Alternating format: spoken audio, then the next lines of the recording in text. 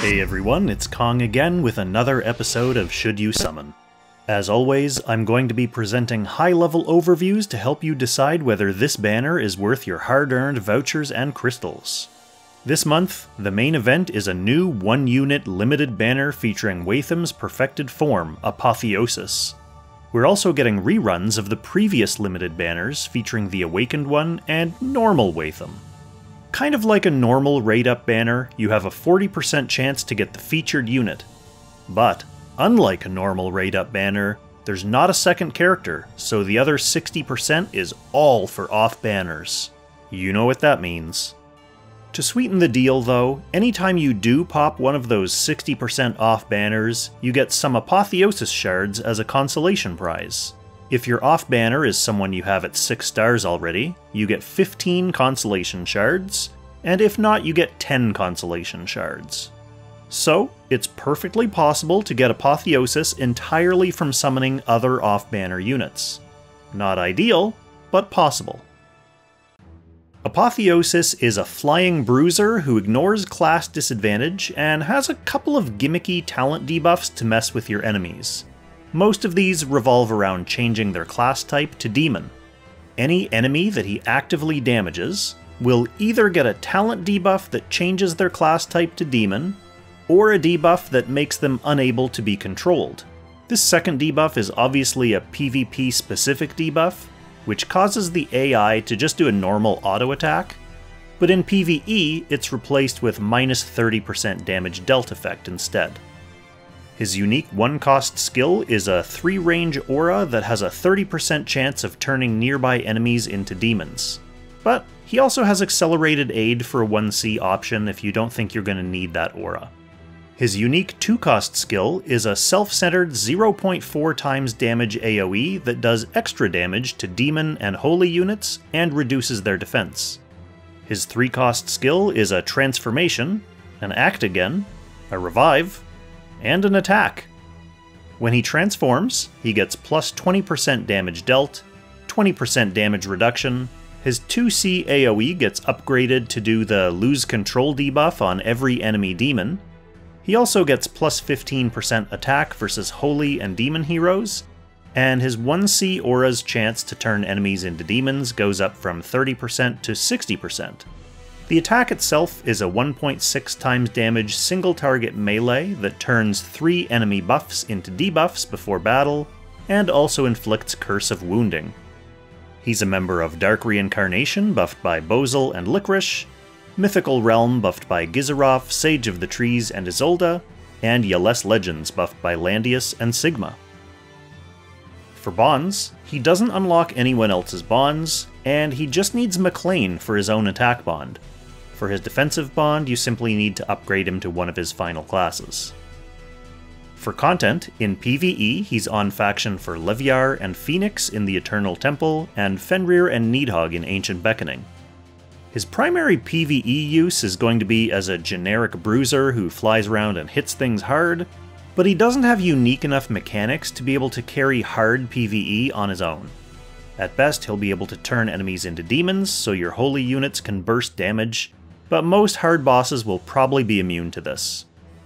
In PvP, his mindless bruiser nature becomes a bit more of an asset. When his kit was first released 6 months ago, the prevailing sentiment was that he was nothing too special. And based on the information and the meta at the time, the one we're in right now in Global, that wasn't exactly wrong. But what we didn't know at the time was that a string of monstrous heroes would get released to accompany him, and the meta turned into a rumble with the likes of Andriao, Nymea, Eshin, and Apotheosis trading revives and slugging it out. By the time playoffs hit, Apotheosis appeared in every high-rank box. He isn't going to single-handedly carry your team like some previous meta heroes, so getting him isn't a make or break for your box. You know, he's not an obvious first-pick hero in every game, but he does fit in well with the upcoming tsunami of important new units, and when you're able to pick him, he'll definitely be able to contribute. For his build, you can kit him out in a couple of ways. My preferred build is Flyer with Breeze, and the usual flying guy stuff, so Ragnarok, Last Rites, and then Helm and accessory of choice. He can also be run as a demon, which lets you try to abuse his AoEs with Balance Blade and Clock. throw some Divine Boots on for good measure. Full Moon could be an option for either of these builds as well, if you're on a budget and you already have the gear enchanted. Otherwise, save your FM scrolls for SP Bernhardt. Alright, I think it's time we move along to the notes for Noobs. So overall, Apotheosis is a strong PvP unit, but he won't bring anything particularly interesting or unique to PvE. If you don't Apex, then you don't really need him. In fact, if you really are a noob and you don't already have the Awakened one, then you should summon for her instead. She's a great, versatile unit in PvE and PvP, with a lot of interesting mechanics that can help you progress through story and time rifts. There's a link to her episode of Should You Summon in the description below, so check that out after this video wraps up, but don't go anywhere quite yet because I still have important information about upcoming banners. Since this is a special event month, we're going to be inundated with potentially interesting things to spend our hard-earned vouchers and crystals on, including the other limited banners featuring Wehttam and Awakened One. Fortunately, the other new character for this update is Captain Mac, and he's totally free from event shards all the way up to 6 star. The main thing to look out for next week is the lotto for Bernhardt's SP upgrade stone, so you should budget 4,000 crystals for that if you want to use him. He'll become an important meta unit for PvP for a while. The normal banner for that week will be a raid up featuring Hilda and Lugner, and we'll also get our usual Langrisser 1, 2, and 3 wishlist.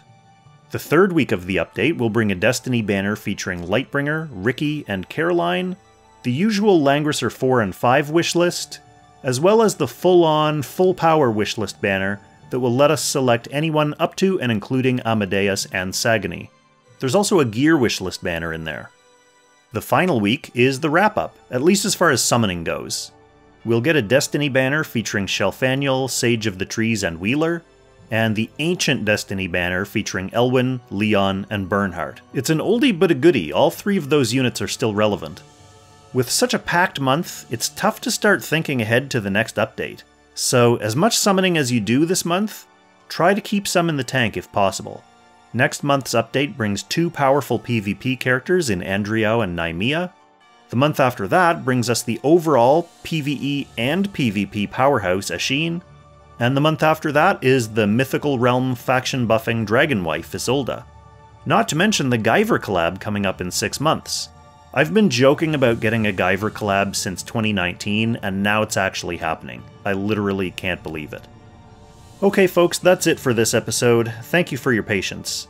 As much as I would love to try to summon 2 copies of Apotheosis just to get a head start on him, this tsunami of upcoming characters means I'll have to be conservative for the next few months, so I'll hope to get 1 and then I'll eject. Let me know in the comments below, or on This Old Neon's Discord what your plans are for this banner, or this month, or the future few months. And let me know what kind of luck you ended up having once the summoning starts. Thank you so much for watching, I wish you all the best of luck, and I will catch you in the next Should You Summon. Extra special thanks of course to our Langrisser tier channel members for generously supporting the channel directly. Shout out to Levitt, Kate Soon, Jared Portela, Jerome Meyer, and Harambe. Thanks everyone. And don't forget to check out that Awakened One video as well.